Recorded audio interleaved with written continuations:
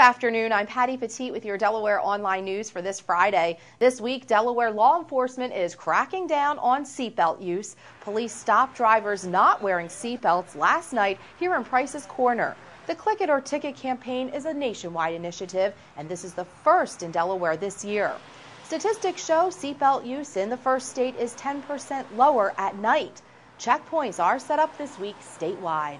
You know, it's interesting that we've had several crashes that have occurred in the last, 2-3 weeks, and with that, many of the folks who died as a result of the fact they were not wearing their seatbelt and they were not secured properly within their vehicle. Out of 11 fatal crashes so far this year, 8 people were not wearing seatbelts. If you're caught not buckled in, you face a $25 fine.